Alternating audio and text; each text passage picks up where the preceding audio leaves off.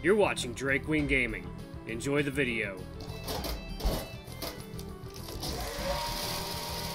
Hey guys, Larry here from Drakewing Gaming. Some of you know me on Twitter, The Gaming Dragon. Today I'm coming at you another Let's Play episode of Changeling Tale, Jessie's Path. So, some of my commenters told me that there's not that much left, so I'm going to go ahead and probably just finish up this chapter. So guys, hope you enjoy, and let's jump right back into it, shall we? Wolf walks into a bar. Alright, let's do it. Okay. The monkey squeaks shrilly. I shoot a baffled look to Bulgaria, who shrugs. Hello. Pleasure to meet you.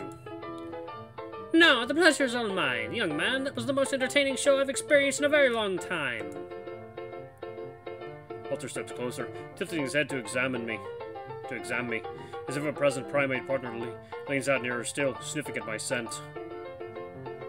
It was a bit violent, though, which is fine for the jaded city crowds, but won't fly in the rural areas. I have to tone down that attack scene. He examines me up and down with casual appraisal. I feel like a prize pony on display.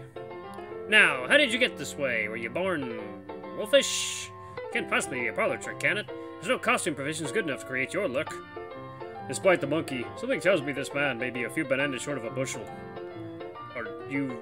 well, you're taking this quite in stride. Oh, what was that? Are you suggesting I should be scared? Alter pulls up next to me and gestures grandly as if life is but one big show. Haha, my boy! I've served out a hungry lion's maw, been trampled by a rampaging elephant. I think I can handle sharing a drink with a wolf man, particularly one so tame as yourself. With an arched brow, Bulgaria gives Walter his coffee. Two contenders vying for the title of most manly adventurer. As the barkeep finally met his match, Bulgaria clears his throat. Methinks the lad be saying that it's not every day you see a werewolf. Ah, when you're traveling entertainer like me, you've seen it all, so-called monsters of all sorts. The moonchild of Liverpool, the pig-headed woman of Dundee. Each turned out to be just like the rest of us, or more or less. I had such a fairground chimeras are no more than clean-shaven bears, more often than not. This there, sir, is real magic. Walter reads the earnestness on Bulgaria's face, and reluctantly continues. Why, did I mention it was right here in Auchtercraig that my career took off?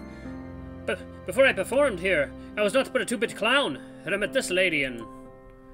As Walter's words trail off, Bulgaria and I exchange a look. Well, trade secrets and all that, but she sure showed me a thing or two. After that, nothing really surprised me anymore. Especially not in this town, haha.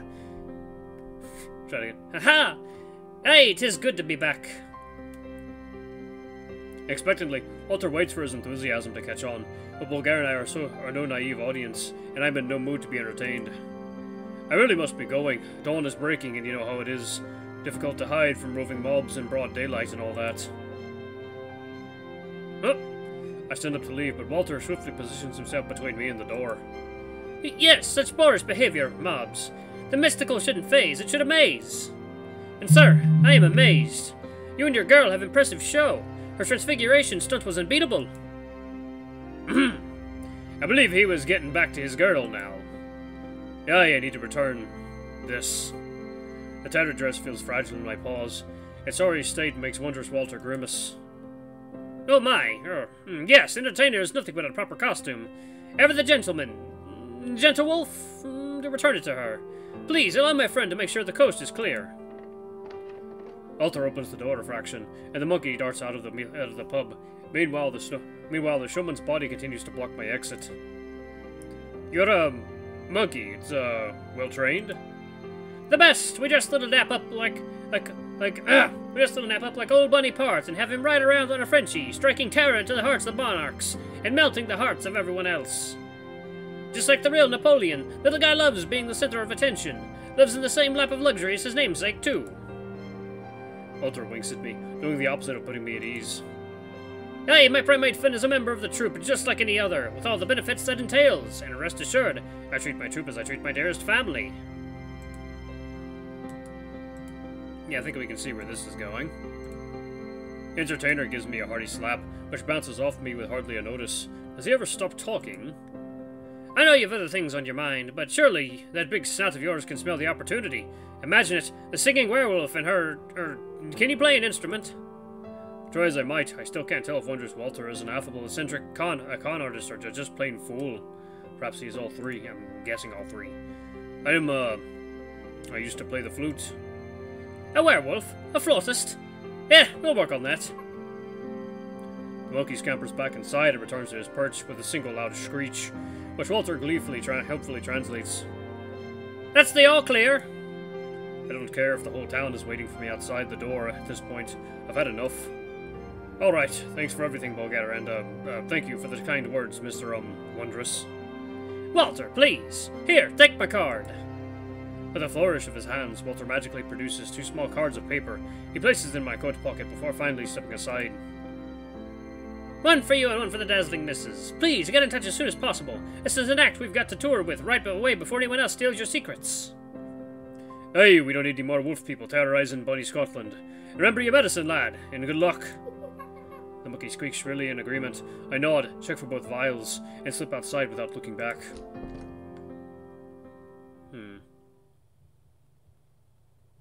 Oh, it is daytime, okay. My breath comes in quick, shallow pants as I approach Jessie's makeshift den. With the sun rising and little cover between here and the town, my best bet to avoid being spotted was to run most of the way back. The optimist in me wonders if the townsfolk have given up their hunt. My soldier instincts say otherwise. Never let your guard down, Malcolm. You can't be too careful. When I reach the boulder underneath which we rested last night, Jessie is nowhere to be seen. I call out in an urgent whisper. Jessie, it's me, Malcolm.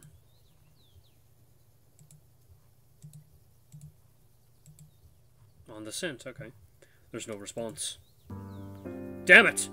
I was off my head to try and steal a moment of peace of the stag and Nanny. Now she's gone off to who knows where.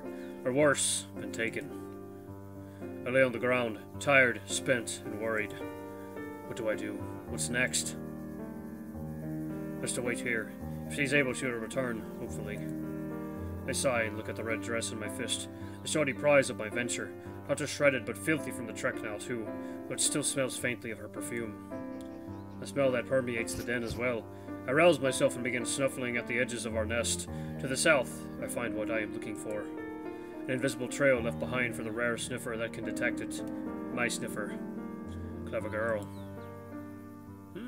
What is she doing? Ooh, pretty.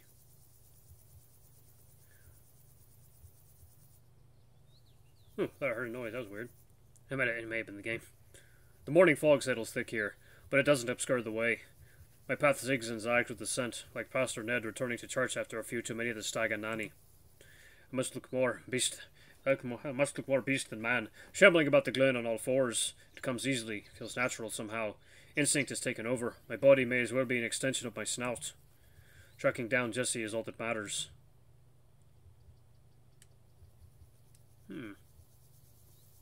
Where is she? God, that rock looks so odd, perched like it's like a giant rock splinter sticking out of the ground. Malcolm. The soft and distant voice jolts me out of my trance. Jessie! Thank goodness she is all right. My heart leaps and I bound toward the sound of her voice. Malcolm, wait, stop! The shout startles me, stopping me in my tracks. I look around for danger, but only see Jessie's form gingerly making her way toward me through the mist. Then I glint a few steps away. It catches my eyes. Oh, shit. Crivens, Malcolm. I've been worried sick.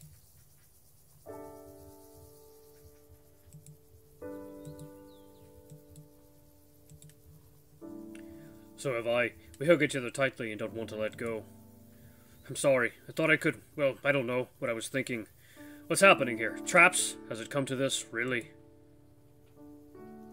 Yes. Wasn't long ago that band came through. Had to abandon our den. I watched it from atop the hill. Mrs. Lancom's husband, the trapper, was leading them. A good tracker, and... Her eyes cloud over as her voice trails off. And?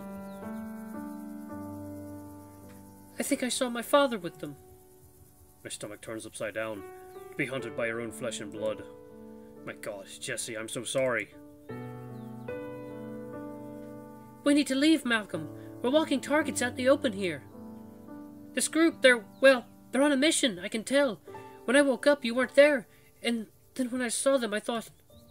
Jessie's eyes tear up and my heart breaks for both of us. The worst. No, goodness, no. I'm sorry I scared you. I couldn't sleep, and I didn't want to worry you. So I slipped away to get this. I unclench my paw to reveal the crumpled ball of red inside, and Jessie's eyes go wide. Malcolm, you mangy gawk! You risked life and limb for whatever scraps were left of my dress! When she puts it that way, it does sound quite foolhardy. I shrug bashfully as she takes the clothes from my hand. Just thought it might help, and I know it's your favorite ensemble. It resembles a handful of ribbons more than a dress. Ugh, I've been needing a brand new ensemble when all this is over. Not even Marion could mend this mess. Won't you try it on?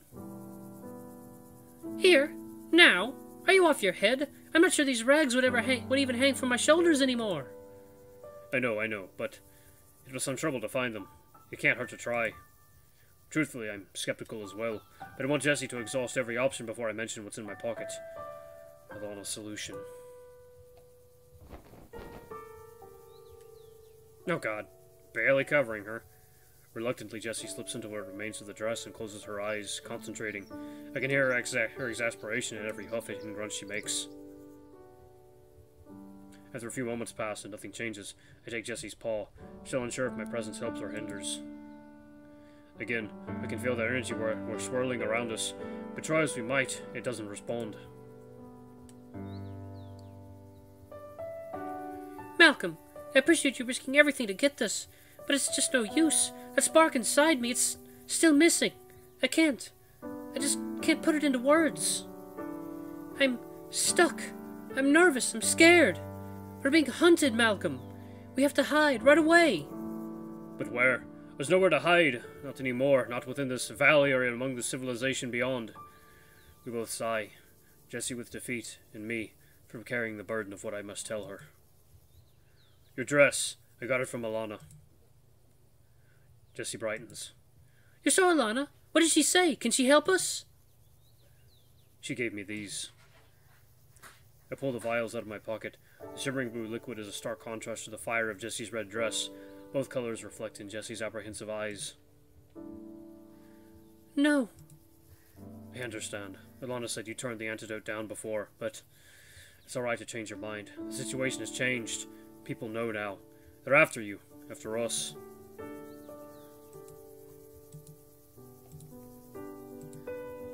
No, Malcolm, you don't understand. I already made my choice. I told Alana that this isn't something I'm willing to give up.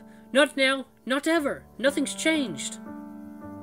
Jessie's conviction is unwavering, even in the face of danger. It only makes me admire her more. I rally my own courage and put away the potions. Very well. We'll figure out something else. Her expression softens, turning concerned. Malcolm, wait. This is my choice. It doesn't have to be yours. You didn't ask to be like this. No, I didn't. But it's a gift. I won't throw it away just because of a few borers don't like how we look. I leave much unsaid.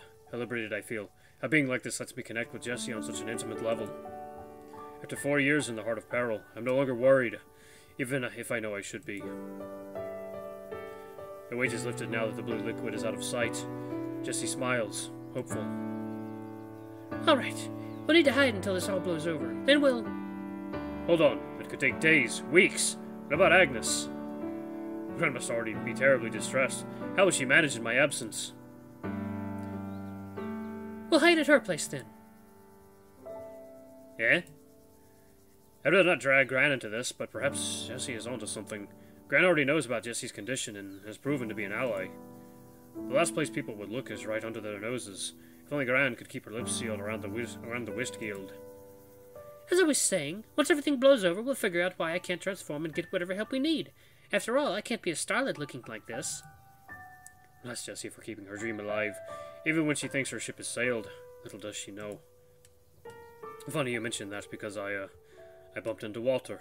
The Wondrous One. You won't believe this, but he said he was impressed by your act. I expect Jessie to show shock, elation, horror, some kind of reaction to the news, but she seems distracted by something in the fog down the glen. Jessie?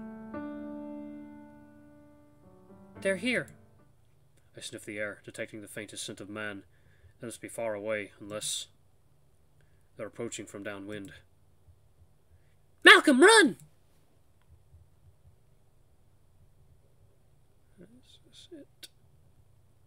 Is this it? Is this it? Damn it! Oh, God! It's so good. I love it so much. To be concluded. We're going back. I'm gonna save that. Alright, I'm gonna save that right there. Sent. Damn, nothing better happened to her. Nothing. I'm gonna tear you people apart. I'm a wolf man now. I got wolf powers.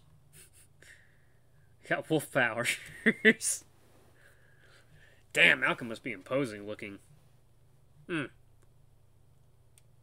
I mean, maybe if you, like, talk, that'll freak them out. You guys need to get to running. A mob is prone to rash action and poor decision making.